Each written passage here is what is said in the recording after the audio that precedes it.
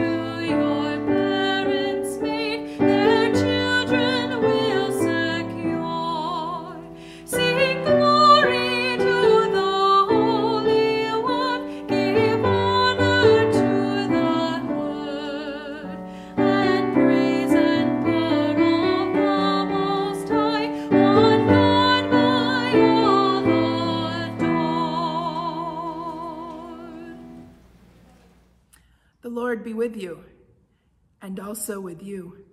Let us pray together the prayer of the day. Stir up the wills of your faithful people, Lord God, and open our ears to the words of your prophets, that anointed by your Spirit we may testify to your light, through Jesus Christ, our Savior and Lord, who lives and reigns with you and the Holy Spirit, one God, now and forever. Amen.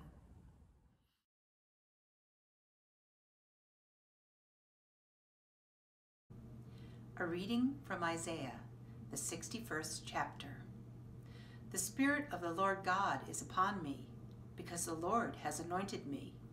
He has sent me to bring good news to the oppressed, to bind up the brokenhearted, to proclaim liberty to the captives, and release to the prisoners, to proclaim the year of the Lord's favor, and the day of vengeance of our God, to comfort all who mourn, to provide for those who mourn in Zion, to give them a garland instead of ashes, the oil of gladness instead of mourning, the mantle of praise instead of a faint spirit.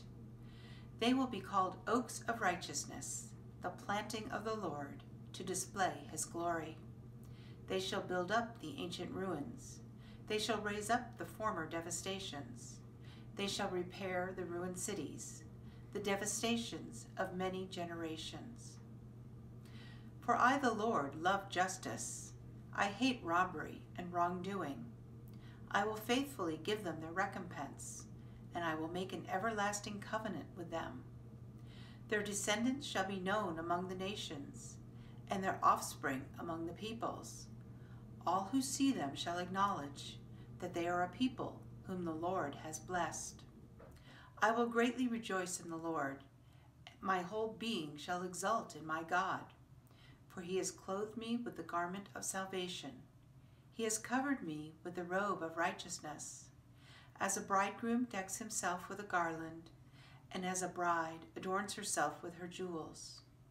For as earth brings forth its shoots, and as a garden causes what is sown in it to spring up, so the Lord God will cause righteousness and praise to spring up before all the nations. Word of God, word of life. Thanks be to God.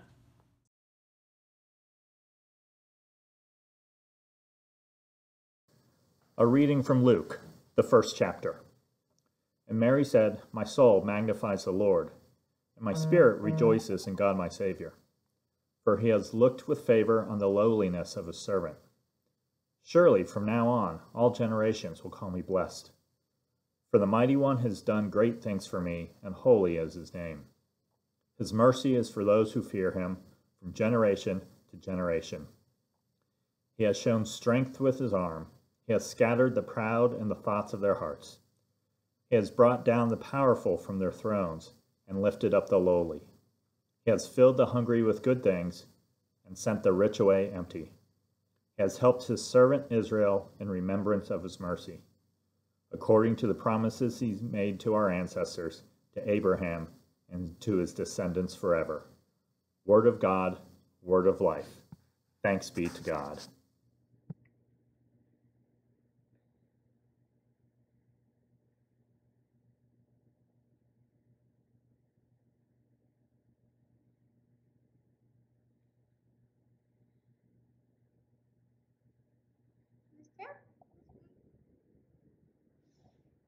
We praise you, O God, for this victory wreath that marks our days of preparation of Christ's Advent. As we light the candles on the wreath, strengthen our hearts as we await the Lord's coming in glory. Enlighten us with your grace that we may serve our neighbors in need. Grant this through Christ our Lord, whose coming is certain and whose days draws near. Amen.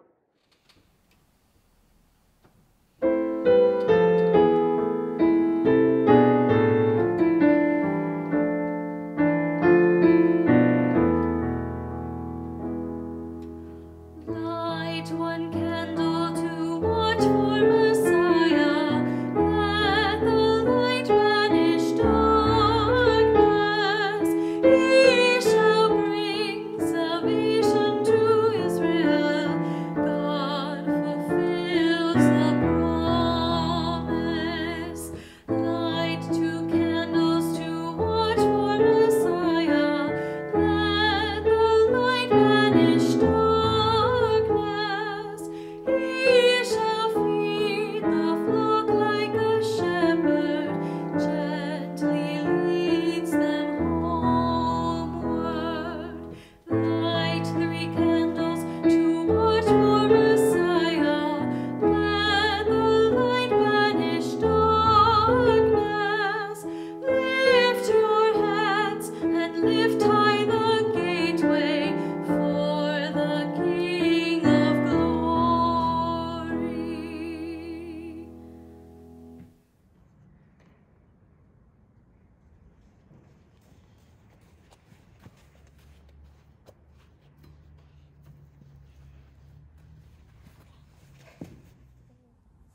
Grace and peace to you from God our Father and our Lord and Savior, Jesus the Christ.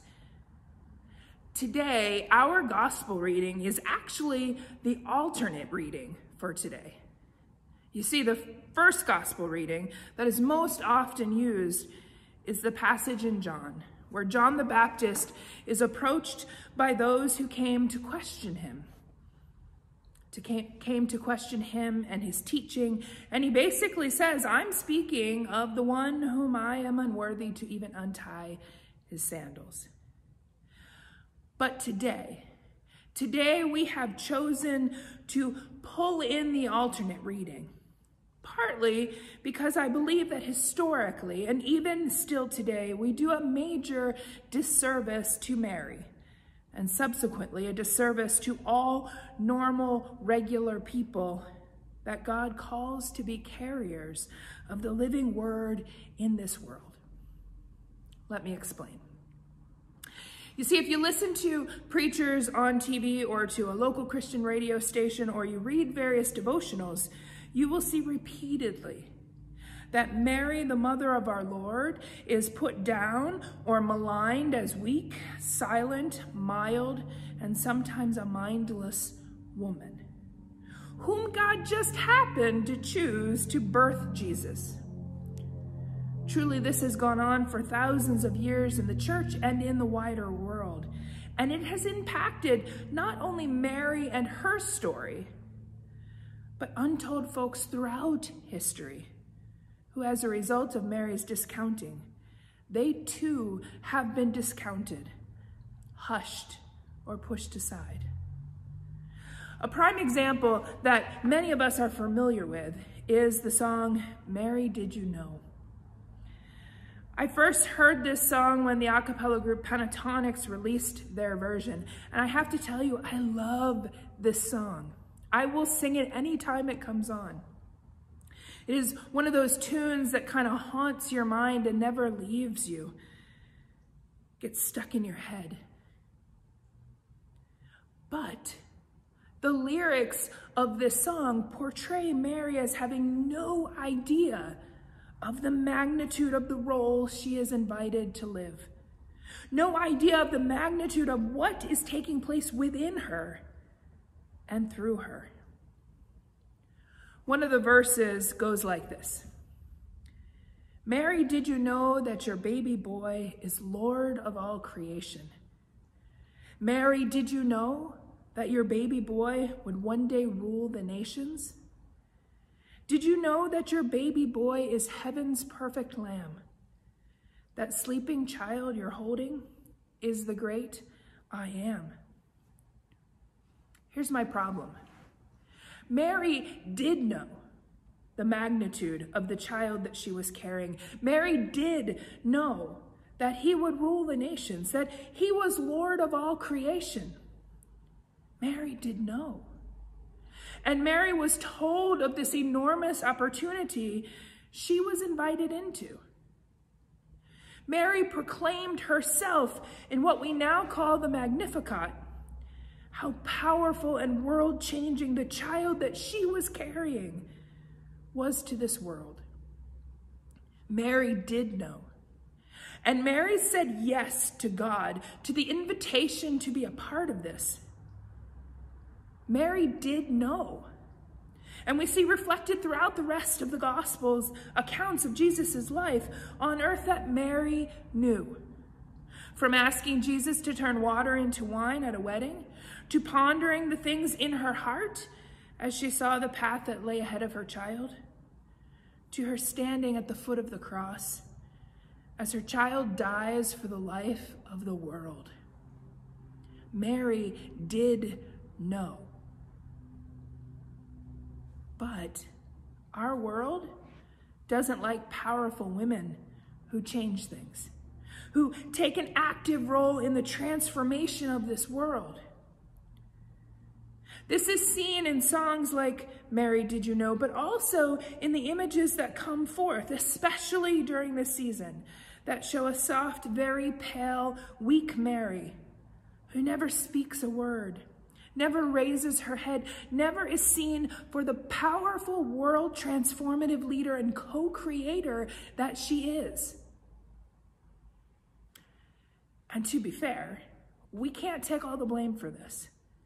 After all, we didn't place our patriarchal system in power, but we've enabled it.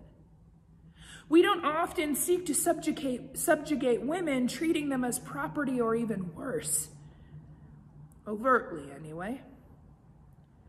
Even in the biblical story, we have been given stories of women seen as the very least of humanity, often not being brave enough to learn the fuller story or challenge that positioning. We're not alone, but we don't own this alone, but we do help to create this system where women are seen as secondary. But we can and we are called to listen, to look, and to hold up the powerless, the voiceless, the faceless people who are part of God's creation, who have a role to play in the continued unfolding of the gospel story that God has brought us into.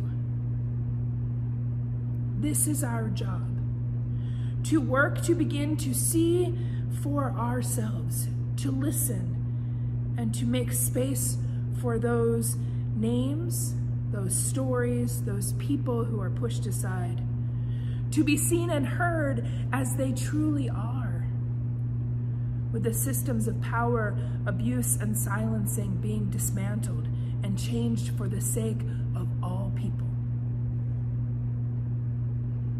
So today we hear Mary.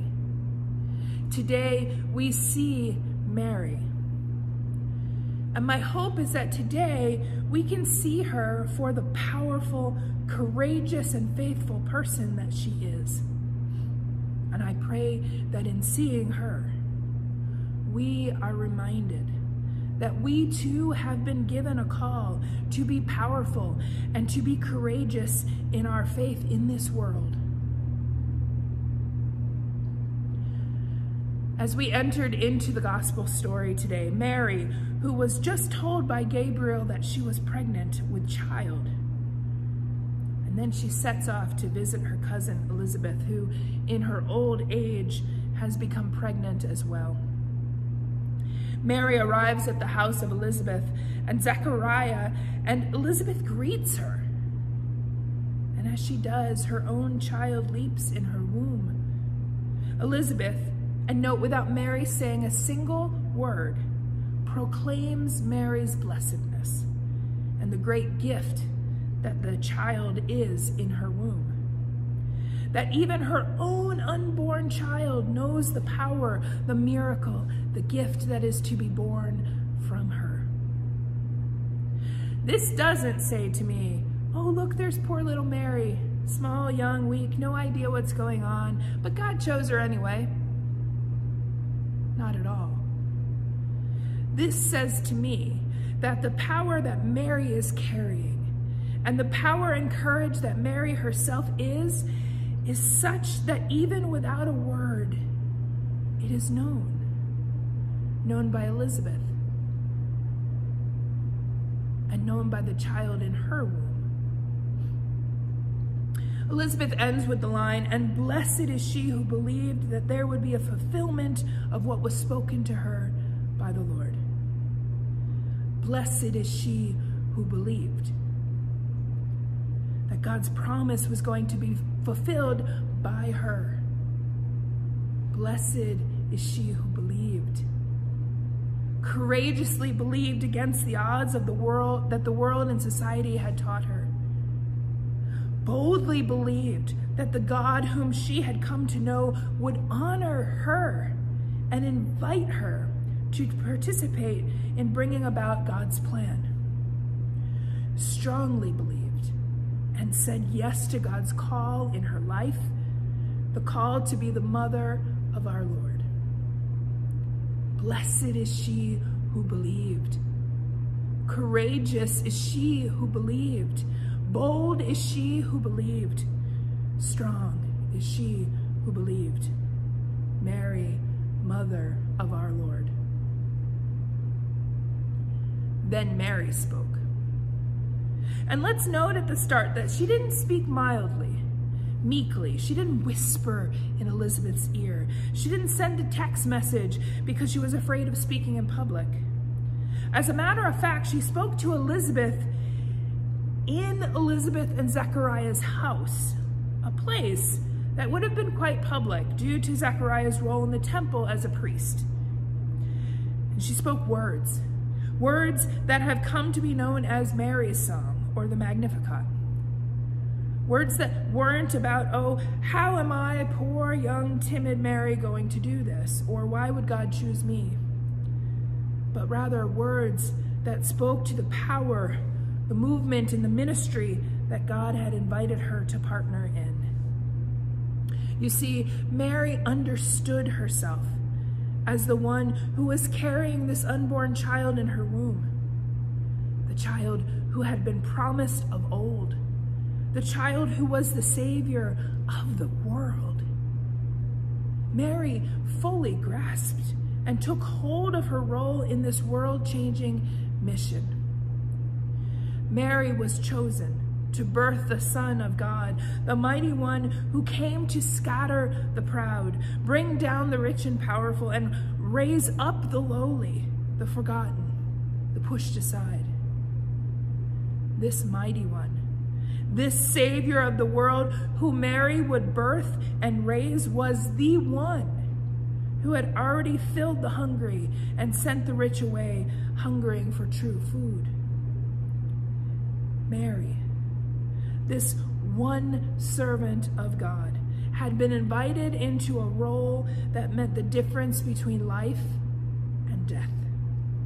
Life and death for that unborn baby in her womb, and life and death for the world that God created. Blessed is she who believed. Courageous is she who believed. Bold is she who believed. Strong is she who believed.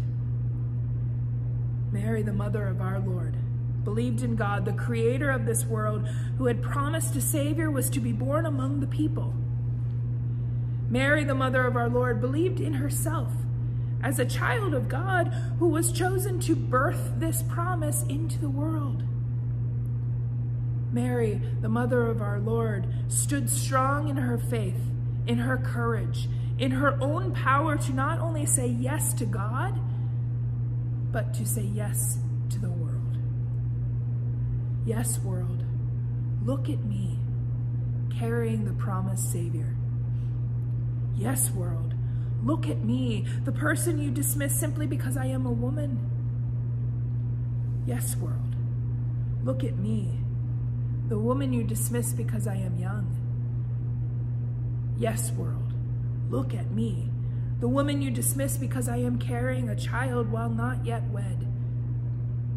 Yes, world, look at me, the woman you dismiss because you think I am weak, because you think I am timid, because you think I am small. Look at me and remember me. Remember my passion, remember my courage, remember my faithfulness, remember my strength. Remember my active participation in God's unfolding plans. Remember me. It's quite a different image than the meek, humble, and downward face that we see on far too many Christmas cards. And I want to ask us today, what does this new image, this new look at Mary do for us or do to us? As we hold up a mirror and look at ourselves, what do we see? Do we see the weak, know nothing, little, not worth much person that we are continually told we are by the world? You know, the one who needs this type of car or house or job to be seen? You know, the one who needs to be hanging out with these people or speaking these words to be known? You know, the one who needs to have all these awards, this amount of money, and this much societal power to make a difference. This is the person that the world wants us to see. that the world needs us to see in order for the world, for society to be the power, the source, the meaning of life. But look again. Look at who you are. Who you are to the God who came into this world as a child, who you have been created to be by the one who created this whole world. Because what the world tries to tell us is not the truth. Who the world tries to make us be is not who we are. Who we have been made to think we are is not who God calls us to be.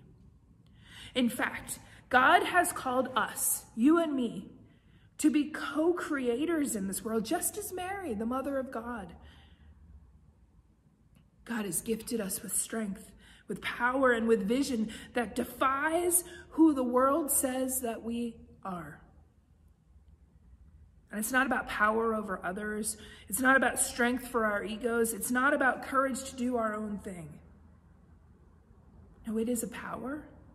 It is a strength and a courage that brings forth new life in this world when the world does all it can to kill.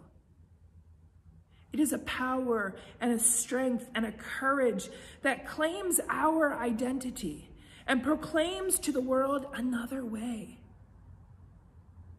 It is a power, a strength, and a courage that looks nothing like what the world knows as power, strength, and courage, in order that we can be active participants in ushering in God's new kingdom here, now, in and through us, you and me. So hear this good news today and in the days to come, as we await the birth of our Savior and the return of the Christ child, especially during this current COVID reality of our world. May we, like Mary, know that we have each been called and gifted in order that we will birth new life and hope and love in this world.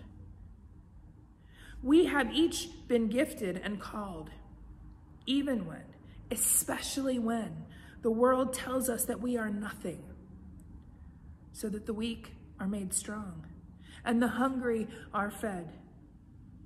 We have each been called and gifted so that God's new kingdom is ushered in for all people, the young and the old, the women and the men, the gay and the straight, the hungry, the sick, the forgotten, the refugee, the outcast, the sinner. All, the whole lot of us.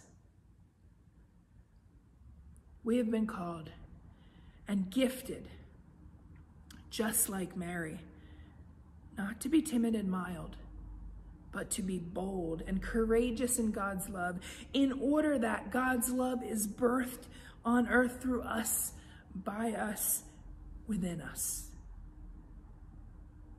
She did know. And blessed is she who believed. Courageous is she who believed. Bold is she who believed. Strong is she who believed. Mary, Mother of our Lord. May we know. And blessed are we who believe. Courageous are we who believe. Bold are we who believe. Strong are we who believe. You and me. Thanks be to God.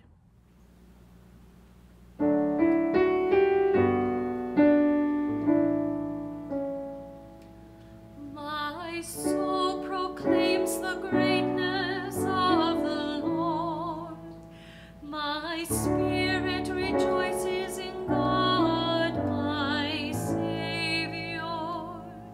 For you, Lord, have looked with favor on your lowly servant.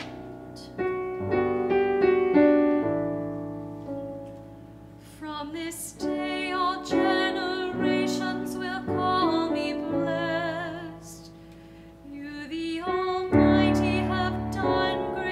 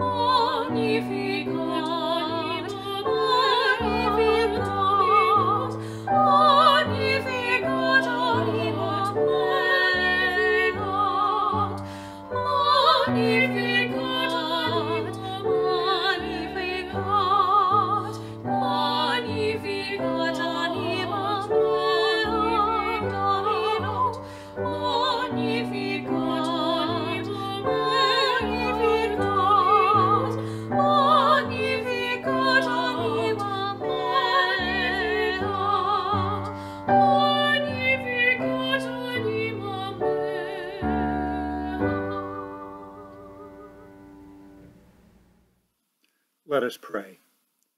God of power and might, tear open the heavens and come quickly to this weary world. Hear our prayers for everyone in need. Faithful God, you teach us to wait for you with faithfulness and patience. Sustain and support us in our doubts and questions. Nurture our faith as we discern and enact your mission. Hear us, O God.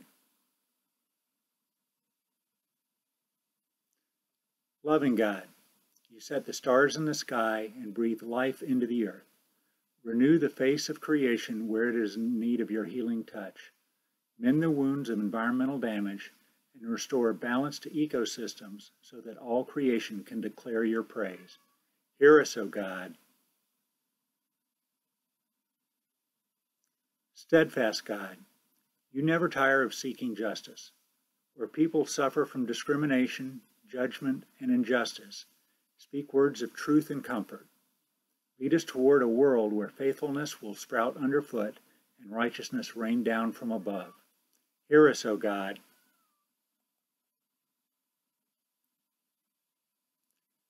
Tender God, you know sorrow and joy alike. We pray for those in our families and congregation who are not joyful in this holiday season. Comfort those who grieve. Be a companion to all who are lonely, tend those who are sick or struggling with depression, and gather all people in your healing embrace, including all those on our prayer list and those we name aloud.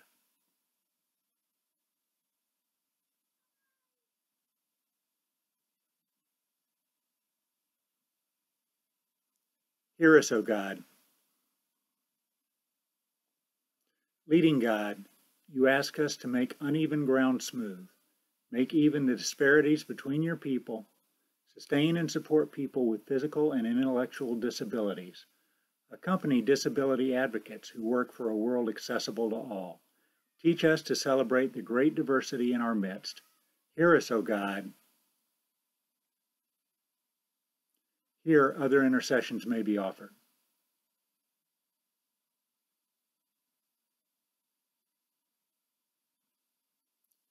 Eternal God, we give thanks for the saints who have prepared your way in the wilderness and taught us to continue their faithful work. Make their generous lives an example for all. Hear us, O God. Draw near to us, O God, and receive our prayers for the sake of your Son, Jesus Christ our Lord. Amen. The Lord be with you, and also with you. Lift up your hearts. We lift them to the Lord. Let us give thanks to the Lord our God. It is right to give our thanks and praise. God of promise, you set before us a feast of good gifts, gifts that satisfy our hearts and souls like nothing else can. As we continue to gather together but apart, we long evermore for the fullness of your promise, your presence, our presence with one another. Open our hearts and minds this day to receive the promise in these gifts, leaning into the future that is coming, the new life that is now. And so we enter into this promise. In the night in which he was betrayed, our Lord Jesus took bread, gave thanks, and broke it, and gave it to his disciples, saying, "Take and eat.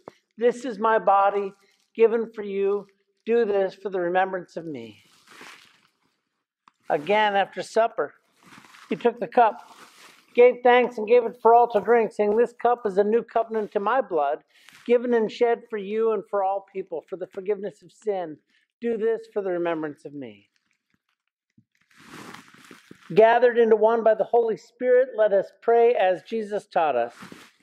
Our Father in heaven, hallowed be your name. Your kingdom come. Your will be done, on earth as in heaven. Give us today our daily bread. Forgive us our sins as we forgive those who sin against us. Save us from the time of trial and deliver us from evil. For the kingdom, the power, and the glory are yours, now and forever. Amen. All is prepared and all are welcome. If you would like to receive communion today, we invite you to come to Christ the King's parking lot between 11 in the morning and noon, and there you will receive the elements and you'll be able to serve yourselves and get a blessing as well. We hope you will all come. Thank you.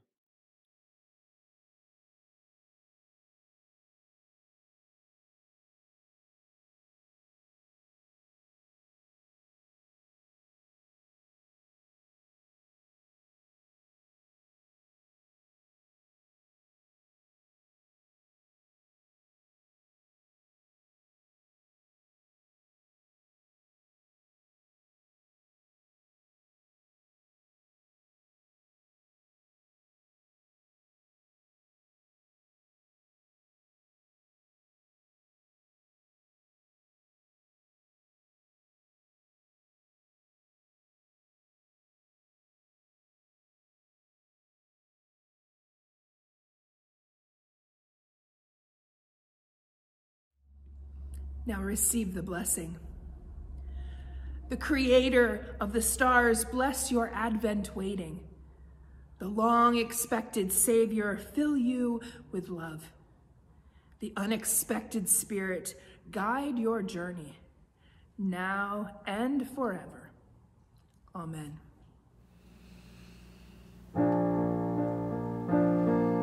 An angel went from God to a town called Nazareth, to a woman whose name was Mary. The angel said to her, "Rejoice, O highly favored, for God is with you. You shall bear a child, and his name shall be Jesus, the chosen one of God Most High." And Mary said, "I am the servant of my God. I live to do your will. My soul proclaims your greatness, O God, and my spirit rejoices in you. You have looked with love on your servant here, and blessed me all my life through. Great and mighty are you, O Holy One, strong is your kindness evermore.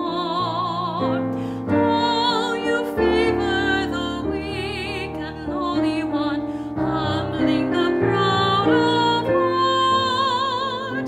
You have cast the mighty down from their thrones, and uplifted the humble of heart. You have filled the hungry with wondrous things, and left the wealthy no part. Great and mighty are you, O faithful one, strong is your justice, strong your love. As you promised to Sarah and Abraham, kindness forevermore. My soul proclaims your greatness, O God, and my spirit rejoices in you. You have looked with love on your servant here, and blessed me all my life through.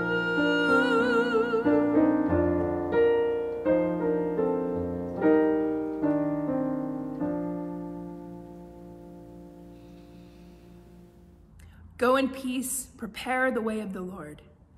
Thanks be to God.